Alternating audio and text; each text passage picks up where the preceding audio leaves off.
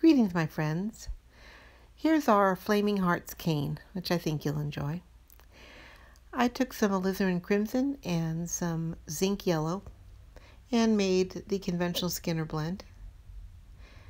And when it was to my liking, I folded it in thirds and rolled over it a bit and placed it back in the clay machine to make a long strip.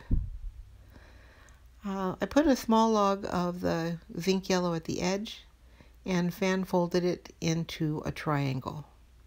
You don't need a lot of that yellow. It can really eat up your design, so just a little bit is good. Then I mixed my antique gold, my yellow gold glitter, and I reduced that big cane to 4 inches. Then I made a log, pinched it into a teardrop shape, and I made a channel in the triangle.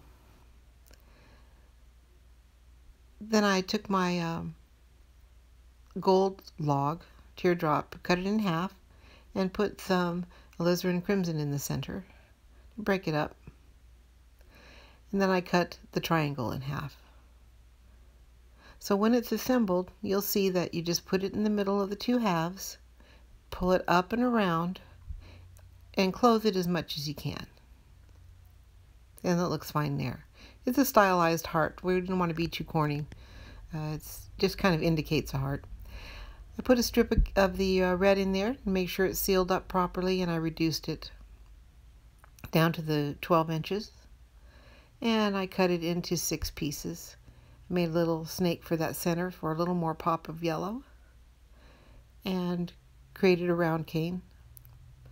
Then I put it in my square pears, squared it up, and cut it into slices and laid it on a #1 sheet of gold. Then I folded it into a triangle so it would be pretty on both sides, and I cut through plastic. So you get a little bit of a dome shape that way, and I like that. I added my bail. And then to bake it and get more of a curve to it, which is kind of what I was looking for, I put it on a votive holder. And it gave it a really graceful, pretty look in the end.